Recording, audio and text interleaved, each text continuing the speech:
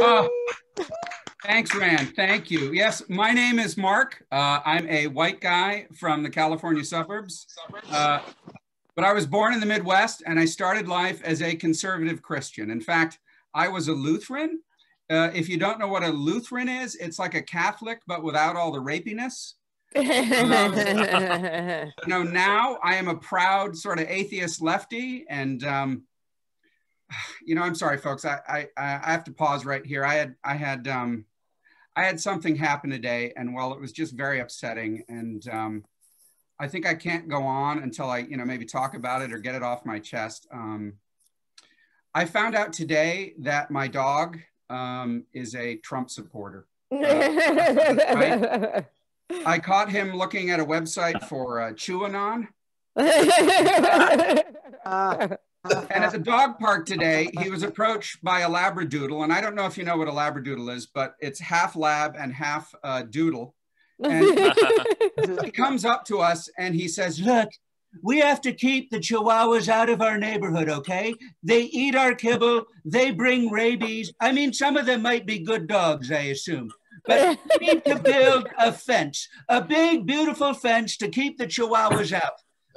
And we make the Chihuahuas pay for it, okay? Also, they're sending a huge pack our way, and I have the Border Collies working on that." I was really disturbed.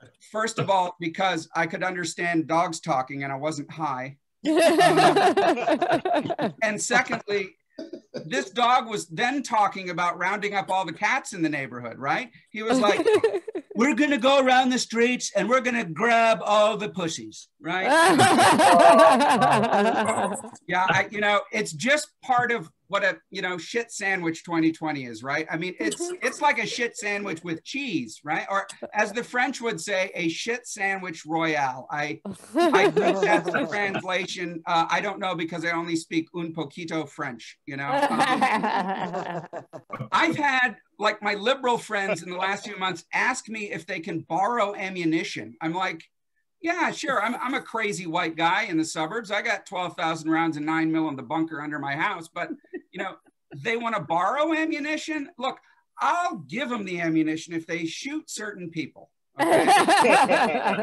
I say that because I'm hoping there's secretly a QAnon person watching this because I want to be a part of that, right? I heard some commie median talk about giving bullets to Antifa to shoot Trump supporters. Now, let's be fair. That is not what I said, okay? It's sort of what I meant, but I didn't say it, okay? I know how legalities work. To get through this year, I have been binge watching survival shows, okay? And first of all, I have some spoilers and tips for that.